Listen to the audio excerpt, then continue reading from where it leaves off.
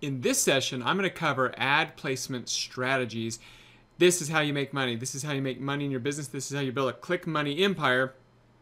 People go to your site, they love your content, and some of those people are going to click on those ads, and that's how you make money. So this is what I'm going to cover. I'm going to talk about when to put ads on your new site, warning about your ads when too much is too much, talk about desktop and mobile and what the difference is, talk about AdSense placement, other ad placement, and I want you to talk a little bit more in detail about the AdSense terms of service and placement policy. So roll up your sleeves and let's go. All right, so the big question everyone has, you're real excited with your site, you want to know, when can I put ads on my site? Well, let's take a deep breath, sit back. No ads on your site for the first 10 to 14 days of posting 3 posts a day and 3 posts to your Facebook page each day. Now, I understand you're eager to make some income with this, but if you take it too fast, you're going to have some problems, especially if you don't have an AdSense account. So that is the other thing is if you don't have an AdSense account already, no ads until you have been accepted into the AdSense program. So when you go apply for AdSense, you're going to have a nice looking site, professional looking site with no ads on it, and you'll get approved for AdSense. Now we have a whole nother module that talks about AdSense, but I wanted to be really clear about that. And especially if you already have an AdSense account already, it doesn't matter. No ads till you have some content and traffic. Believe me, the reason why is because when you first put AdSense on your page, Google starts to visit your page and they start to look at your page and they start to look at your content, they start to look at the type of people that show up to your page, and a brand new site just doesn't have the right amount of content or people, and then they're going to start serving low quality ads to your site, and then when you actually start building your site, you're going to have really low returns. So it's really important that you wait 10 to 14 days, 3 posts a day and 3 posts to your Facebook page until the traffic starts to come. Okay. How many times have you ever been to one of these sites and all it is ads, and it just drives you crazy and there's just ads all over the place? You don't like it either, right? Well, guess what? Your end users won't like it either. So we've all been to sites where too much is too much. The goal behind this is to find the balance of profitability, but also serving and making sure that our end users have a great experience. Of course, you can make money with low quality sites, and you can make money that way, but you know, at the end of the day, you're going to have a long-term business or not. So I've done both. I've been in both worlds where I've had really cruddy sites and I've made money, and those sites don't exist anymore. And I've had business sites where I've been around for a long, long time and they make consistent money. I'd rather have consistent money over time than I would have just like, you know, something that works for a month or two. So be really careful about this, and you'll know as you start to get complaints from people if you have too many ads. We're gonna like work with everybody, and we'll share together in the mastermind about kind of the strategies that work the best. Let's talk about the actual AdSense placement, and I'll talk a little bit more in detail. So AdWords, AdSense has a very specific placement policy. And I'm going to go review some of these right now with you. In fact, let me make my screen a little bigger so you can see this. Now, that link is here, and we'll put this below the bottom of our video here. But I want to go ahead just briefly and talk about some of these. And you really need to take some time and go through every single one of these and read them and understand them. Not just read them, but understand them. And they are not kidding. They are not joking. If you mess around with this, you can get your AdSense account canceled. Accidental clicks, invalid clicks is the #1 issue that people have. By the way, there's a little video that you can watch that talks about this. Encouraging people to click, unnatural attention to ads, placing ads under a misleading header, aligning images with ads, site layout that pushes content below the fold, and they have a good example of this for if your ads. If you have a page and all you have is ads at the top, that's a big problem. And then mobile. I'm going to show a couple examples of mobile here, but here's a great example. If you have your mobile site and all it is one big ad on the top, that's a problem. You have some specific rules to that. Formatting content to mimic ads. So if these are all ads, but if you have it interlined with your content, that's a problem. They're going to cancel your account, and then offering compensation. Hey, click here and click on this ad. That's the first. If you have any words like click near an ad, be super careful, because AdSense is really, really careful about that, and they will cancel your account. The other thing to understand is that if you click on your ads, your ad account will be canceled. And don't ever do it. I mean, every once in a while it might accidentally happen when you're doing your content, and there's safeguards against that, but I'm telling you, don't do it. Don't do it. You can get your AdSense account canceled and they won't pay you. So it's really, really understand. So there's lots of other rules as well. I'm not going to go through all of them, but they're very important to understand. So go through those. But the one rule I do want to point out is that is ads on mobile. And I just showed the one example, but very specifically, on a mobile screen, we don't allow 300 by 250 ad units or larger above the fold. And I'll show what that means above the fold here in just a moment. But that's a really important rule to understand, because your sites will be desktop friendly and mobile friendly. In fact, we're going to talk about that in a second. One thing that's really cool about Google is they have an optimal ad placement for mobile specifically, and they also have for desktop. But I would watch this because, basically when we implemented this, it raised our income up significantly.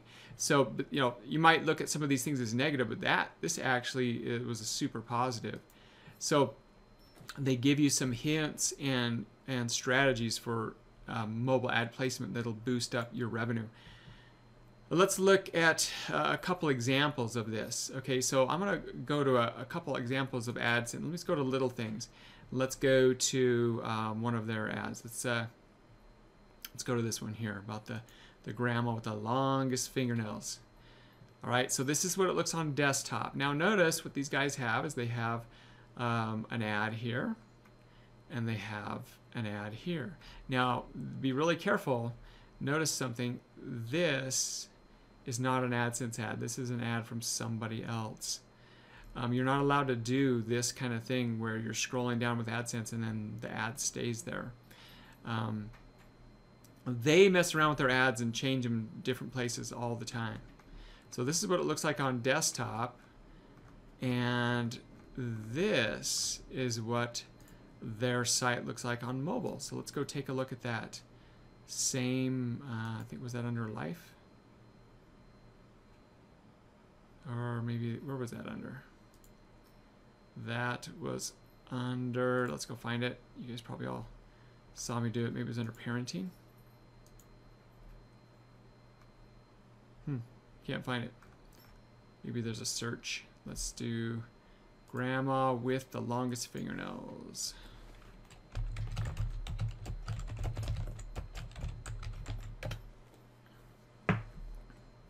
See if it pulls up here for us. There we go. So again, how you get here is F12, and then you go to your mobile view and you can look on different devices. Okay, so now watch how the ads are different. I'm at a mobile view, and notice how they have an ad down here. Remember, Google does not allow you to have a large square ad 350 by 250, but you can have other ads, and some of these will be some of your best income right here. We live in a mobile world, and it's going more and more and more mobile. So notice how the ad is another ad right here, and it also says the word advertisement. That's another thing. You need to make sure that you have the word advertisement above that. Your templates are already set up for that, but make sure you always do that.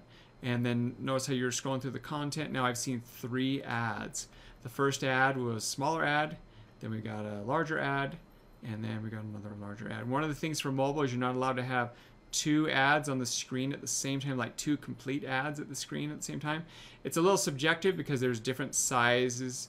I do everything to iPhone 6 because that is the largest one out there. Now, again, look at the placement of desktop to mobile. It's completely different. Let's go look at more of what your site looks like. So your site here, you've got an ad block here, And you've also got one right here in the middle of your content. This can grow bigger, and then you've got one in the sidebar. That's for your desktop. On the next page here, you've kind of got the same thing. And you've got an advertisement here on the side. And then we also have some additional ads down here from content, not ad. Now, we're going to talk about these kind of ads here more in detail. But these are a special kind of ad that's a little different, and we do some really cool things with that. Now let's look at this on mobile. So the same article on mobile, and so we have our content and we have our ad that's on the front page, and then people scroll down and there's our next ad, and then there's our next ad. Now, be really careful about having ads too close to navigational buttons. You want to have them far enough away and so that people understand it's an advertisement, but not too close that people accidentally click it. So when we go to the next page, we can see that we have an ad here,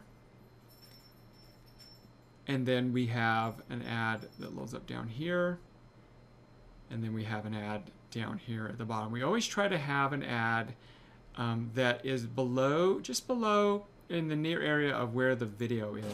Because people are going to spend time watching that video, and we want them to see that ad. And then, like I said, we have an ad here at the top as well. So that's what we do on our placement. And where the ads are right now is a very good strategy. We've had some great numbers. Every once in a while, we'll do some testing. We'll switch them around a little bit. But we've set up your templates for your ad placements to be right there for now, and it works really well.